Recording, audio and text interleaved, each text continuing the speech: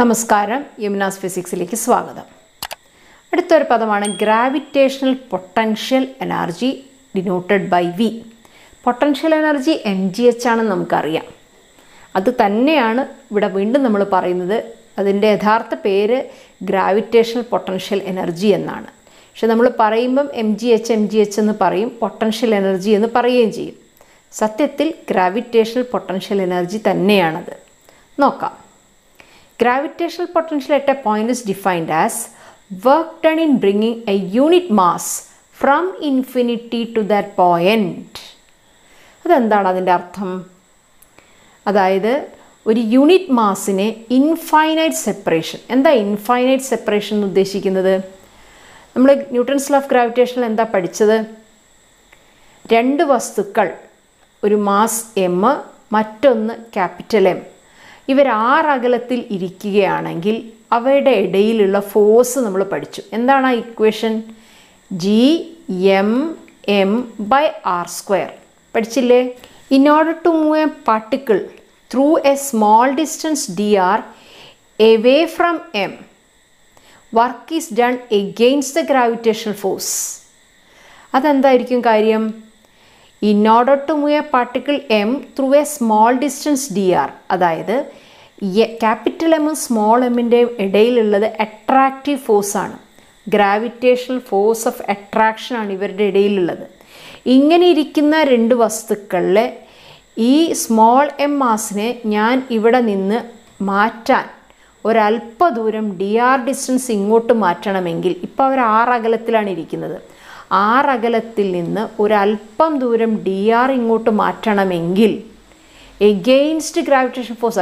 കാരണം gravitation force ഈ വസ്തുവിനെ ക്യാപിറ്റൽ എമ്മിൻ്റെ അടുത്തേക്കാണ് അട്രാക്ട് ചെയ്യുന്നത്. ആ ഫോഴ്സ് ഓഫ് അട്രാക്ഷൻ ഓവർകം ചെയ്തിട്ട് വേണം എനിക്കിതിനെ വലത്തേക്ക് dr ഡിസ്റ്റൻസ് കൊണ്ടുപോകാൻ.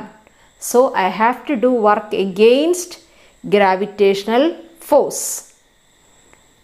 ആ വർക്കിന് ഫോഴ്സിൻ്റെ ഡിസ്പ്ലേസ്മെൻറ്റ് നമുക്ക് കൊടുത്തൂടെ?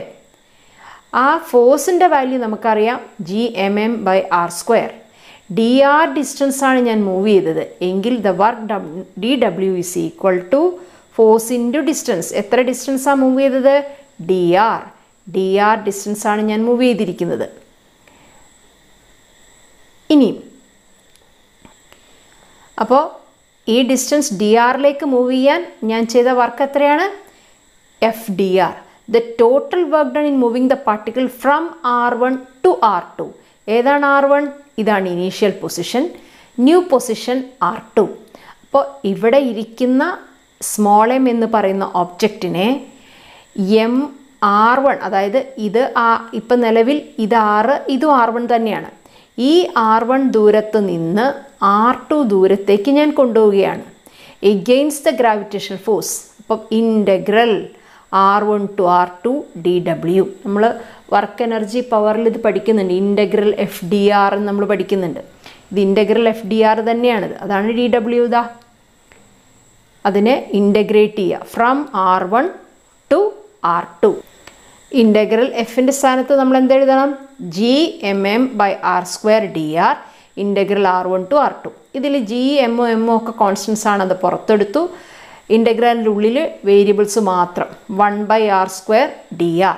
ഈ 1/r²നെ r⁻⁻2 എന്ന് എഴുതാം.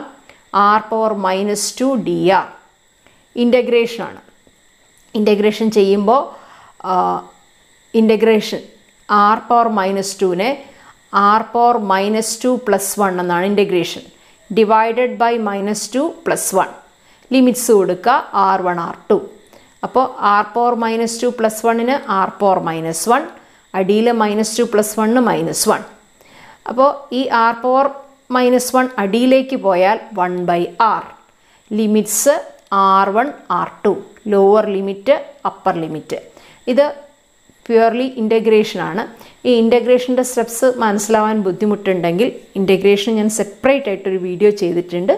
അത് ഇതിൻ്റെ ഡിസ്ക്രിപ്ഷനിലിടാം. അത് ഒന്നും കൂടെ കണ്ടു നോക്കാം. അപ്പോൾ നമ്മൾക്ക് ലിമിറ്റ്സ് കൊടുത്തു കഴിയുമ്പോൾ w is equal to G(m)m 1/r1 - 1/r2 എന്ന് കിട്ടും. This work is stored as gravitational potential energy. അപ്പോൾ ഈ വർക്കാണ് ഗ്രാവിറ്റേഷണൽ പൊട്ടൻഷ്യൽ എനർജി ആയിട്ട് മാറ്റപ്പെടുന്നത്. ഇനി when R1 is infinity, R2 is R. എന്താണ് R1? ഈ പോയിന്റ് ഇൻഫിനിറ്റിയിലാണെന്ന് വിചാരിക്കുക. ഈ പോയിന്റ് ഇൻഫിനിറ്റി, നമ്മൾ ഈ ഓബ്ജക്റ്റിനെ കൊണ്ടുവരുന്നത് ഇവർ തമ്മിലുള്ള സെപ്പറേഷൻ ഇൻഫൈനൈറ്റ് സെപ്പറേഷൻ ആണെന്ന് വിചാരിക്കുക. അവിടെ നിന്ന് കൊണ്ടുവന്ന് ഈ R2 എന്ന് പറയുന്നത് R ആണെന്ന് വിചാരിക്കുക. അപ്പോൾ ഈ മാസ് എവിടെയല്ല, ഈ പരിസരത്ത് എവിടെയല്ല ഇതിരിക്കുന്നത്, ഇത് എവിടെയോ ഇൻഫൈനൈറ്റ്, നമുക്ക് കാണാൻ പറ്റാത്തത്ര അകലത്തിലാണ് ഇരിക്കുന്നത്. അവിടെ നിന്ന് അതിനെ കൊണ്ടുവന്ന് ഈ R2 ദൂരത്ത് കൊണ്ടുവയ്ക്കുകയാണ്. ഈ R2ന് നമുക്ക് R എന്നും പേരിടാം. അപ്പം ശ്രദ്ധിക്കണം, ഈ R1 എന്ന് പറയുന്ന ഈ ഇനീഷ്യൽ പോയിന്റ് ഇൻഫിനിറ്റിയും R2 എന്നുള്ള ഫൈനൽ പോയിന്റും R ആണെന്നും ഇരിക്കട്ടെ. എങ്കിൽ ആ ഇക്വേഷൻ പ്രകാരം ഫസ്റ്റ് ടേം 1/∞ 0 ആയിപ്പോവും, ബാക്കി -1/R എന്ന് കിട്ടും. മൈനസ് ശ്രദ്ധിച്ചോളണം, വളരെ പ്രധാനപ്പെട്ടതാണ്. Potential energy, gravitational potential energy V has A value -gmm/R ആണ്. This is the gravitational potential energy at distance R. അപ്പോൾ എന്താണ് ഗ്രാവിറ്റേഷണൽ പൊട്ടൻഷ്യൽ എനർജി എന്ന് പറഞ്ഞാൽ? Work done in taking A unit mass. ഇതൊരു യൂണിറ്റ് മാസ് ആണെന്ന് ചിന്തിക്കുക. എവിടെ നിന്നാണ് ഇതിനെ കൊണ്ടുവന്നത്? ഇൻഫിനിറ്റിയിൽ നിന്ന് കൊണ്ടുവന്ന് R2 എന്ന് പറയുന്നത് ഇവിടെ നിന്ന് ഏതെങ്കിലും ഒരു പോയിന്റ് R ഡിസ്റ്റൻസിൽ കൊണ്ടുവച്ചു. ഇപ്പോൾ ഗ്രാവിറ്റേഷണൽ പൊട്ടൻഷ്യൽ എനർജി mgh ആണെന്ന് ഒറ്റ സ്റ്റെപ്പിൽ പ്രൂവ് ചെയ്യാം. Consider A particle of mass and placed on the surface of the earth. It's lifted to A height h. ശരിയല്ലേ? നമ്മൾ താഴെ കിടക്കുന്ന ഒരു ചോക്ക് ഉയർത്തി മേശപ്പുറത്തേക്ക് വെക്കുമ്പോൾ ചെയ്യുന്ന വർക്ക് mgh ആണെന്ന് നമുക്കറിയാം. ആ കാര്യം തന്നെയാണ് ഇവിടെ പറയുന്നത്.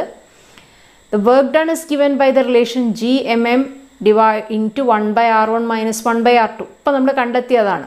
ഇവിടെ R1 ക്യാപിറ്റൽ R ആണെന്ന് വിചാരിക്കുക. On the surface of the earth. Surface of the എർത്തിൽ നിന്ന് R2 എന്ന് പറയുന്നത് R+h. R+h ഉയരത്തിലേക്ക് ഒരു വസ്തുവിനെ നമ്മൾ എടുത്തു വയ്ക്കുകയാണ്. അപ്പോൾ ഇവിടെ R1ൻ്റെ സ്ഥാനത്ത് ക്യാപിറ്റൽ Rഉം R2ൻ്റെ സ്ഥാനത്ത് R+hഉം കൊടുക്കുക. അപ്പോൾ ഇക്വേഷൻ എങ്ങനെ വരും? ക്രോസ് മൾട്ടിപ്ലൈ ചെയ്യുക. R+h മുകളിൽ ഇവിടെ R+h നിന്ന് R കുറയുമ്പോൾ ക്യാപിറ്റൽ H, സ്മോൾ h മുകളിൽ, അടിയിൽ R × R+h അടിയിൽ വരും.